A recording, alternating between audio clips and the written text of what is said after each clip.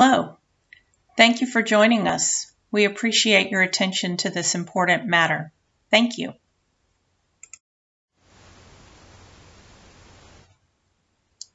As we look at what we want to discuss, the touch by war concept has been something that people didn't feel comfortable with for many years. So the purpose of this training is to talk about the number of award requests, or what we're calling nominations, we receive each year, the group that helped us make the guidelines for the eligibility criteria, and how we can move forward as a unified group. We were fortunate to have a team comprised of veterans, Blue Star moms, individual members, group members, state coordinators, district coordinators, group leaders, and board. They carefully considered everyone's responses, and over 800 people replied, letting them know their own personal thoughts and opinions about the concept of touch by war. This group worked very diligently to ensure that we had heard every voice that wanted to be heard. We asked the committee to share their thoughts about what they had done to work towards a solution, and these are their words. In the beginning, there was a dream. There was a dream that Catherine Roberts had about comfort and healing for our military. At the beginning, there was a limit of who we would serve. It was very defined. However, it wasn't long before Catherine realized how many others had been touched by war in different types of eras, and sometimes not even by combat. Including, she noted that the first 300 Quilts for Soldiers, which became Quilts of Valor, over half of them were delivered to the psychiatric ward when they made their first donation. She wanted to have what she called the light of inclusion reach those who had been affected. As the organization grew, we wanted to reach those who were working stateside in the mortuary. Initially, there was a belief that everyone working there was in the service. We came to understand that civilians worked there as well. We feel they have been touched by war, and so we broadened our scope once more. The Touch by War Committee wanted to ensure that we included Catherine Roberts and June Moore, early founders and leaders of our organization, in the dialogue, as we knew that many people would say, "What does Catherine think about all of this?" And so this slide is the most recent communication we have with Catherine. As we move through the training, we'll be discussing the eligibility criteria that was determined by the team. But I wanted to make sure that we understood the mission. The mission is to cover service members and veterans touched by war with comforting and healing Quilts of Valor. For years, we've been saying that only the service member or the veteran knows if they've been touched by war. But we believe that often family members, clergy, comrades, mental and emotional behavioral health providers can also see that someone has been touched by war.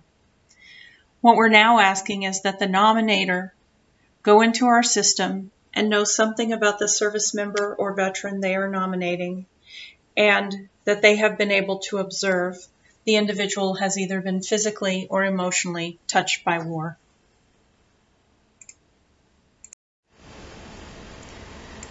This section begins the criteria and eligibility.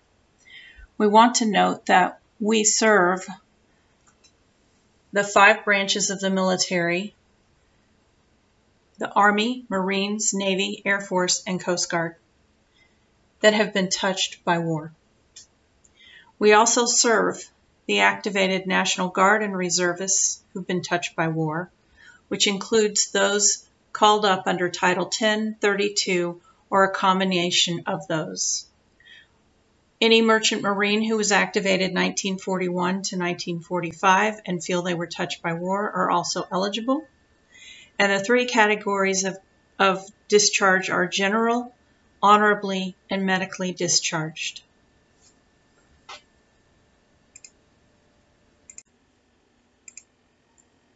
I've since had many questions, and I've sort of paraphrased it this way. A living veteran who served any time from 1910 to now to tomorrow, whether during a declared war, a conflict, a police action, a peacekeeping mission, and even during times of peace. Whether or not the person was called up as a reservist, a guard, or a merchant marine under the appropriate titles, and whether they were honorably, generally, or medically discharged. The critical point is, if the veteran or service member feels touched by war emotionally or physically, we want to honor them and provide comfort and healing.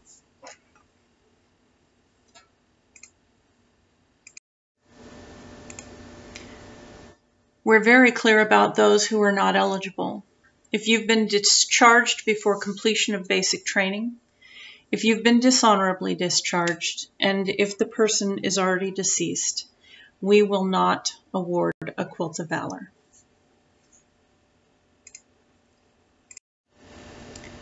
We do accept that sometimes within a 24 to 72 hour period, a service member or veteran may pass away before the Quilt of Valor can be awarded. We are not requiring any component for the Quilt of Valor to be awarded. We are leaving it up to each individual group. However, there is an accepted timeline for the posthumous handover of a patriotic quilt or a patriotic quilt block. Again, we leave this up to the discretion of the group or group leader.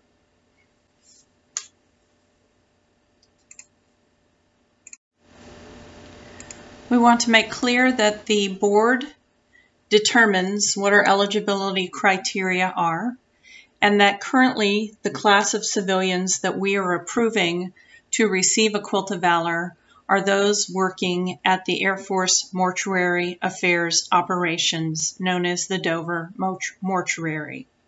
Should the board find another civilian group that meets the requirements, we will notify you.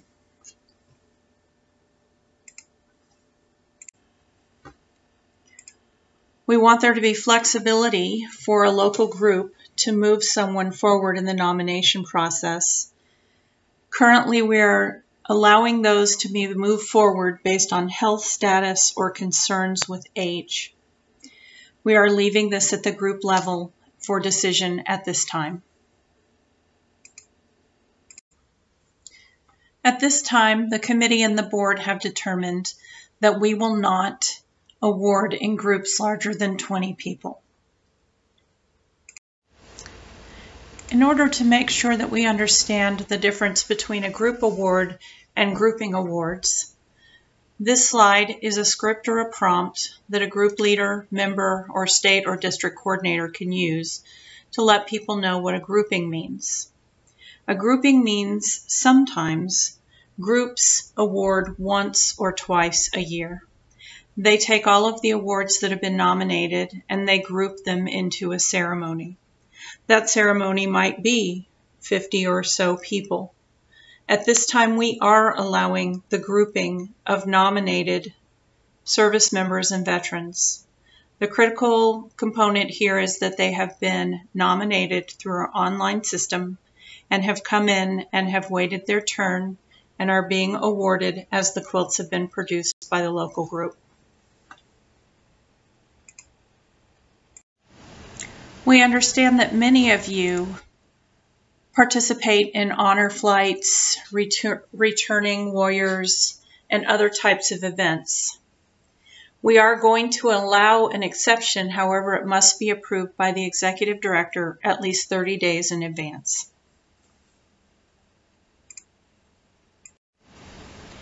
We wanted to provide a script or a prompt for people to use when discussing what is different between honoring the honor flights and returning warriors, etc.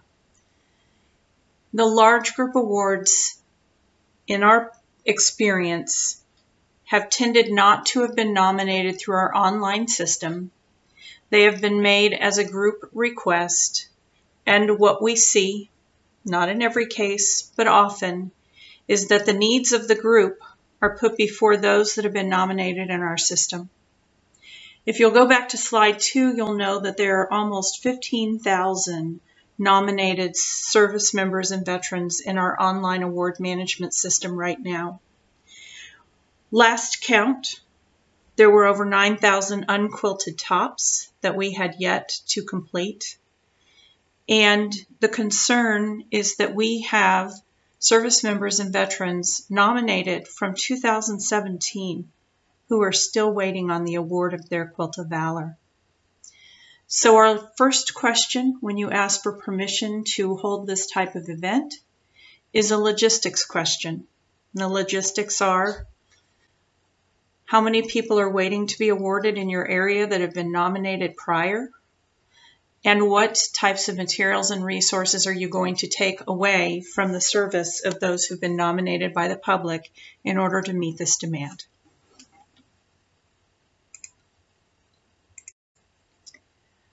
The next criteria that you'll be asked to respond to is the concept of public trust.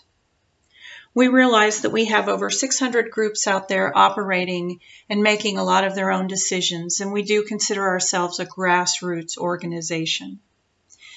However, there has to be continuity in how we award and when we award, and we also are accountable to ensuring that we show no favoritism whatsoever. Occasionally, the executive director and the board answer to the Judge Advocate General regarding how we award, how our system is managed, and we want to ensure that we pass all of our ethics reviews. We also have a public trust. The public is donating to our 600 plus groups in the amount of over $700,000 a year to serve the public. Unfortunately, these groups seem to take precedence over the individual. So when the request is put forward, there will also be public trust questions asked of you before your group award is approved.